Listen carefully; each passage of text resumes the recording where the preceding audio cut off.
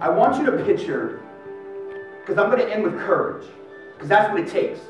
You know, the 7 gifts of the Holy Spirit, courage, boom, okay? I want you to think of a time where the governor, the senator, he literally would carry cards that said, I'm an enemy of the state, I'm an enemy of God, and I love Satan. If you want sacraments, you can't get sacraments. In fact, if you go to church, all the priests, they were hung and killed.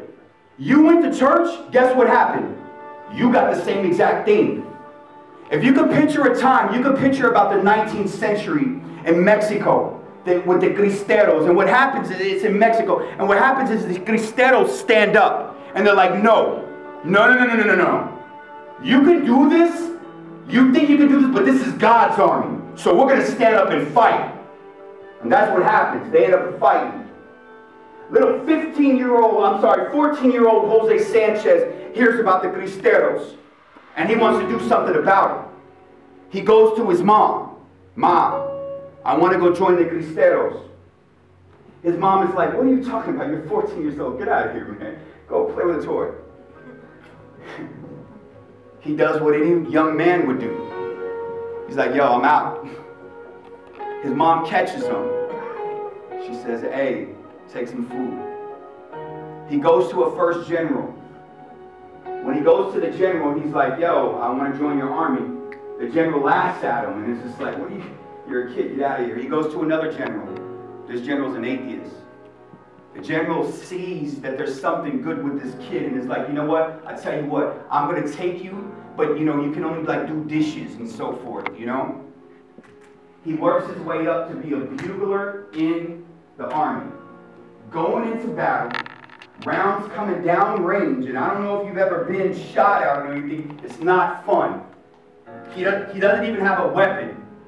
He has a bugle. He's riding into battle, and the general who takes him on falls off his horse. Little Jose Sanchez rides over to him, and it's like, yo, take my horse. The general's like, what are you talking about, man? Yo, get out of here, man. He's like, no, you're a general. They can kill me. I'm a little kid. They kill you, that's a general. The general takes his horse. Jose Sanchez gets captured. And they take him to this abandoned church. And as he's sitting there, he's tied up. And he's watching grown men cry because they're getting tortured right in front of him. And you know what he says? Hold on. They can kill your body, but this is God's army. We're going to win. Hold on, brother. Oh yeah, little man, you got it like that? You next. So they turn on Jose Sanchez. They take him to this like rock. Some say it's like it was an abandoned altar. But they tie him to it. And as they're tying to it, they say this to him. They say, look, we're going to start cutting off the bottom of your feet. But all you need to do is just announce your faith. So whenever you're ready, little man, they start cutting off the bottoms of his feet. Denounce your faith. They start cutting off the bottoms of his feet. Denounce your faith. They start cutting off the bottoms of his feet. Denounce your faith. And from the bottom of his heart, he yells this, Viva Cristo Rey! Long live Christ the King. Oh yeah, little man? Get up. They take him up. They march him about a mile outside the city. No bottoms of his feet. They march this little kid. They take him to this abandoned grave. And he's sitting there. And they say this. Look, all you need to do is denounce your faith and we'll make this death really, really slow. They take out their knife and they start cutting him, stabbing him. Denounce your faith. They start stabbing him. Denounce your faith. They start stabbing him. Viva Cristo Rey! Long live Christ the King, he yells. They pull out a weapon. Shoot him. And as he's dying, little 15-year-old blessed Saint Jose Sanchez, from what I just heard, he takes his hand, puts it in his wound, makes the sign of the cross, Viva Cristo Rey. Long live Christ the King. His death spoke life. 15 years old. But we can't go to Mass. Right? we can't share our faith, right? You mean to tell me that's what we've come down to? You're happy with 80%, 60 to 80% leaving at confirmation. Sorry, I'm not. Neither is Pope Francis. Am I telling you that you need your life like you should be standing on the corner, John 3:16? That may be for some of you. That's not what I'm saying. What I'm saying is just like the apostles. Imagine if the apostles who met the risen Christ didn't share it. Because I see it so much. Oh, you know, I'm going to share my action. No, you're not. No, you're not.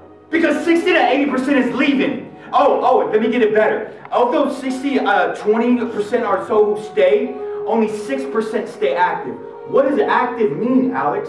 Oh, just going to Mass every other Sunday. That's what we've come down to. The church that Jesus started, built on the blood of the apostles, giving us a direct access to Him and to holiness. But here's the thing. I can't do it, Alex. Good. That's the community of the sacraments.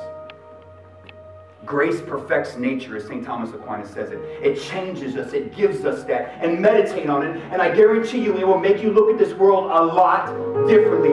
I couldn't even walk in the subway without sitting here seeing people that I'm just like, I automatically just pray for.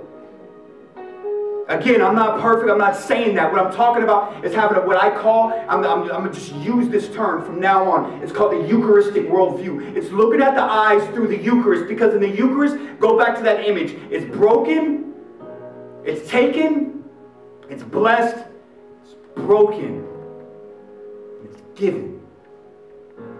Can your life speak these verbs?